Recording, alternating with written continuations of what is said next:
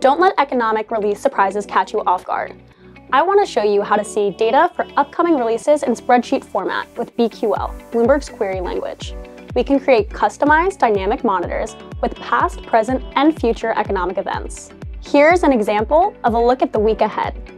With BQL, the eco data can be customized to your interests, like seeing multiple countries at once.